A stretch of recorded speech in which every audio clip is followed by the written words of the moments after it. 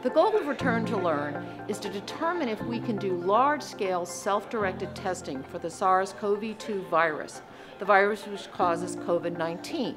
The Return to Learn program is focused on asymptomatic individuals. And can we do this in a way in which an individual can obtain their own sample, we can identify that sample to that individual, run it in the laboratory, and get the individual a result in a timely manner.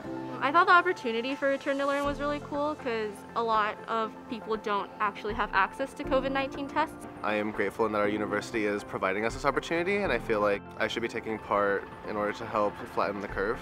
My testing experience was pretty good. It was really straightforward. I felt like the instructions were very clear, and it was helpful that somebody was supervising me from an appropriate social distance to help guide me in the process. I think that other students should participate in Return to Learn because at this point, we all want the same thing. We want us to be able to have normal campus opportunities and experiences, and we need to figure out how to do that safely. And so by participating in Return to Learn, you're participating in figuring out a solution to this problem.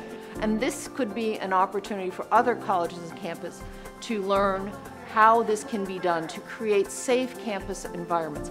It'll never be a perfect campus bubble, but what our goal is early detection so that if someone has the virus, we will find out early, we will be able to isolate them and pull them from the campus community until they recover and can fully return, which allows the rest of the campus community to continue on with their activities.